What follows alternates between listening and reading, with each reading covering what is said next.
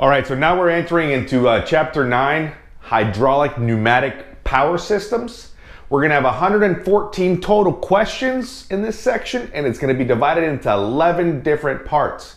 So, once again, as you know, 90% are better to pass each part. So, let's continue. Number 1, covered with suitable sleeve. Covered with a suitable sleeve.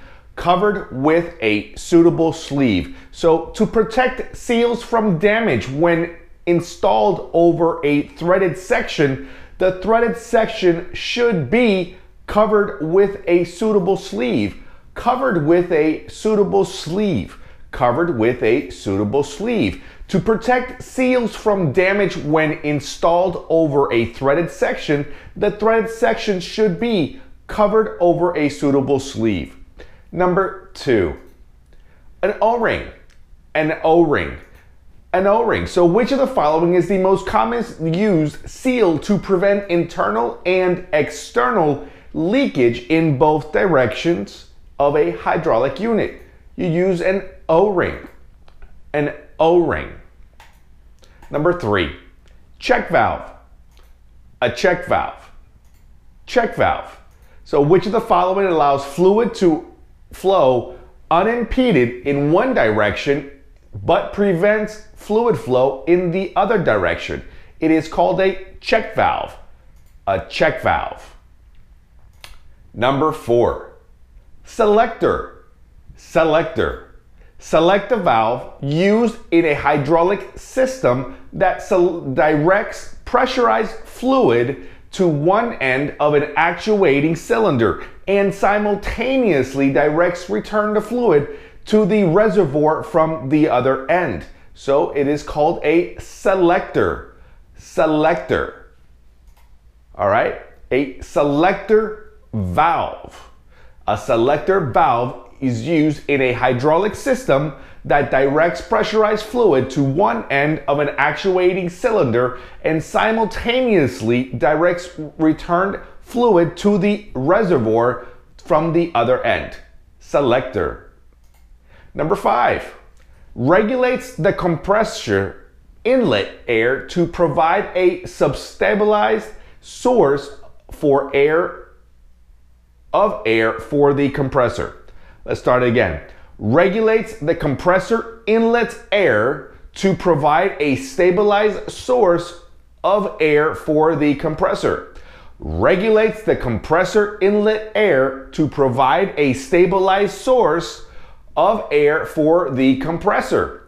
So this is known as, what function does the absolute pressure regulator perform in the pneumatic power system? In the pneumatic power system, the absolute pressure regulator, it regulates the compressor inlet air to provide a stabilized source of air for the compressor. Regulates the compressor inlet air to provide a stabilized source of air for the compressor. It regulates the compressor inlet air to provide a stabilized source of air for the compressor. Number 6. Both number 1 and number 2 are true. So, relief valves are used in a pneumatic system as a damage preventing unit.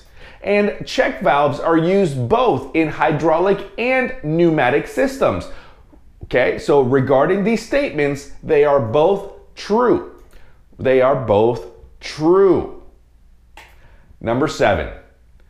Fluid flows through the valve in the off position. Fluid flows through the valve in the off position. Fluid flows from the valve in the off position. So, one of the distinguishing characteristics of an open center selector valve used in a hydraulic system is that fluid flows through the valve in the off system. Fluid flows through the valve in the off system. Number 8. Packing material made for ester-based fluid. Packing materials made for ester-based fluid. Packing materials made for ester-based fluids. So what type of packings should be used in hydraulic components to be installed in a system containing Skydrol? It's packing materials that are made for ester-base fluid. It's extremely important that you do not ever mix the two types of hydraulic fluids, whether it be a Skydrol or whether it be the other type, like the 5606. Reason being is that those O-rings will disintegrate. Skydrol disintegrates everything. So that's why your packing materials for Skydrol need to be made for ester-base fluids. Okay, packing materials made for ester-based fluids when you use Skydrol. Number 9, as damage preventing units. As damage preventing units. So relief valves are used in a pneumatic system as damage preventing units. Remember, we just saw another question like this.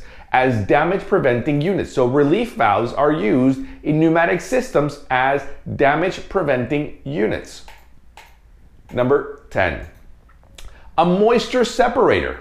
A moisture separator. A moisture separator. So an aircraft pneumatic system which incorporates an engine-driven multi-stage reciprocating compressor. It also requires a moisture separator. A moisture separator. An aircraft pneumatic system which incorporates an engine-driven multi-stage reciprocating compressor. It also requires a moisture separator.